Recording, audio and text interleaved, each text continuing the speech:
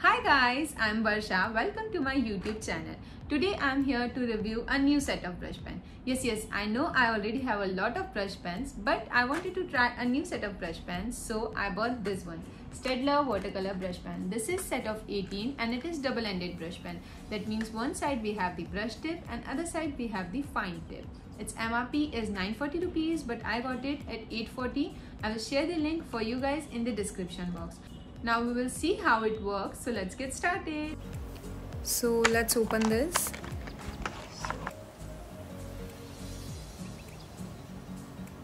On the outer body of the brush pan, it is mentioned that this is the fine tip side and this is the brush tip side.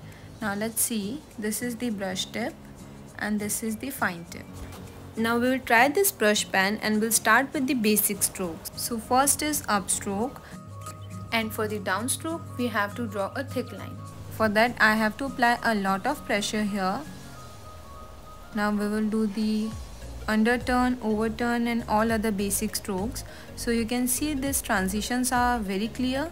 But one thing I am feeling while doing this, when I have to do a thick line, I have to apply a lot of pressure because it is hard tip brush pen. And it's easy to control this brush pen. Just go slow, and whenever you have a transition, just apply a bit more pressure to get the thick lines.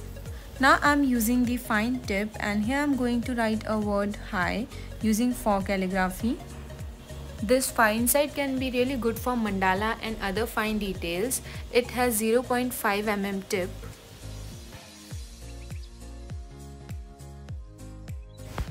Let's write a word using the brush tip.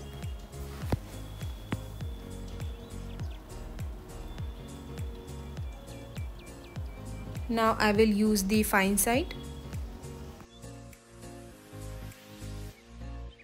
These are watercolor brush pens, so let's see how much we can spread it. Here I am using watercolor paper and here you can see how beautifully it is spreading with water. So let's try one more shade.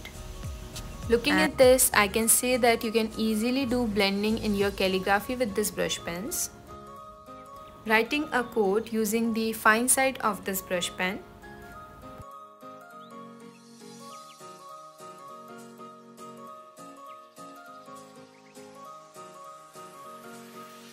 Now it's time to show you all the shades. So I am doing the color swatching here. You can check all the colors here. Few colors are at light tone, few are very bright. So you get mixture of all the colors here.